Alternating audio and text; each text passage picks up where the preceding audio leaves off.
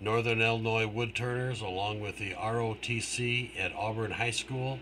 We did a turnathon and turned 250 pens for free. Auburn High School looked more like a factory today as students put on gloves and protective glasses to make useful gifts for our troops overseas.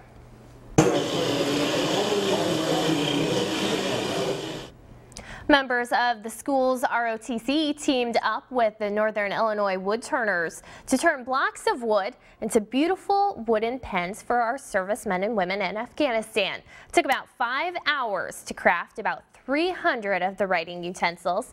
This is part of the National Freedom Pen Project, which has given away more than 163,000 pens to our military.